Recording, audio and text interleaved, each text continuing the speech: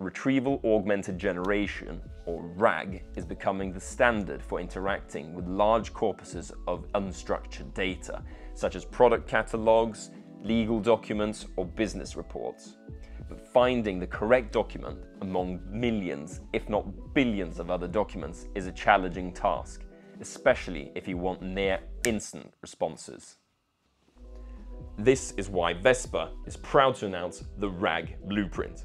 The RAG Blueprint is a collection of best practices and guidelines for designing, evaluating, and deploying scalable RAG applications.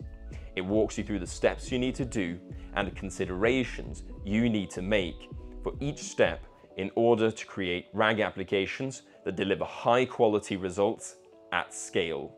Instead of just being a what is RAG, it shows you how to implement RAG using Vespa. From defining your searchable unit, to selecting your retrieval strategy, evaluating and quantifying your retrieval and ranking pipeline, and how to provide only the relevant context to your LLM. The blueprint is not a how to do RAG in 5 minutes, although that is possible if you simply run through the steps. We're providing an in-depth tutorial of RAG using machine-learned models for document chunk selection and evaluating and improving your application.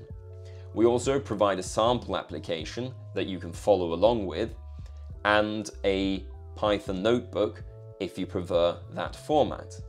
Here, I've followed the guide and deployed the sample application so that we can see the RAG blueprint in action. We'll start by making a query using hybrid search about fine-tuning LLMs, and we'll see what results that gets us. And sure enough, it has returned a bunch of results, and we'll go to the top to see what the application has deemed the most relevant to our search query. And we see that the first one has something to do with fine-tuning LLMs, and so does the second one, and so does the third one. So we see that our machine-learned ranking function is doing quite a good job of selecting the most relevant documents. If we scroll further down, we'll see here less relevance with regards to fine-tuning LLMs. Now we can try to query the application with the generation, essentially showcasing the full RAG pipeline from retrieval to generation.